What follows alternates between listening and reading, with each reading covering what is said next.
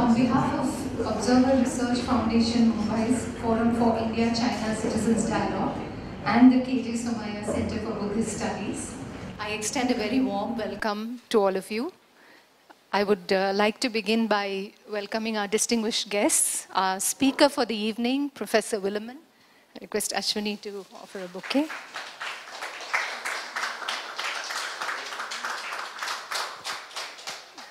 We have very special guests and very close friends of ours from the Chinese Embassy. His Excellency, Mr. Zhang Zhiyuan, please.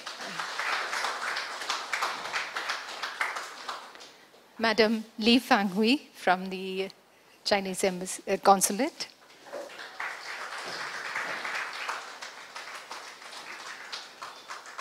And we also welcome our friends, Mr.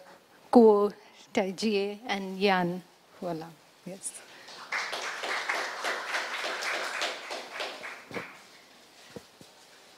I would request His Excellency the Consul General to say a few words.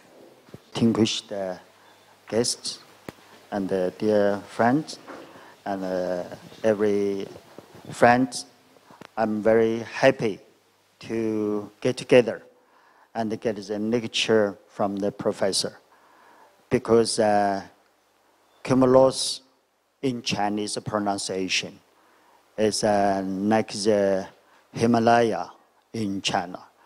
In Buddhists, I take some pictures with I'd like to share with friends.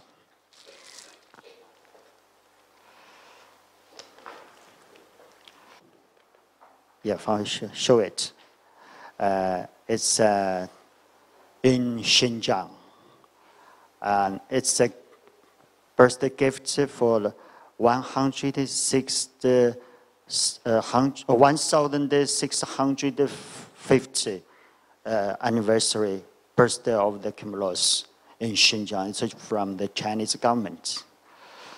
And also, we have the tower for Cumulus in Gansu province. And yes, so I just got some pictures for this great scholar.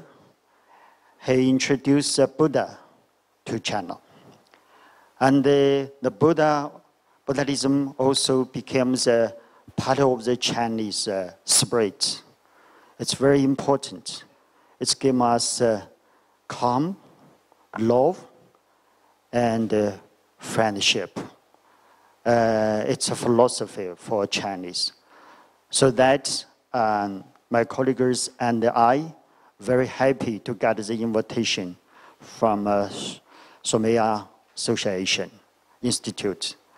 And let me very short and try to share the good evening with the scholar. Thank you. Mr. Wei Charlie, thank you very much. Thank you. Have a good night. Thank you, sir. Thank you very much.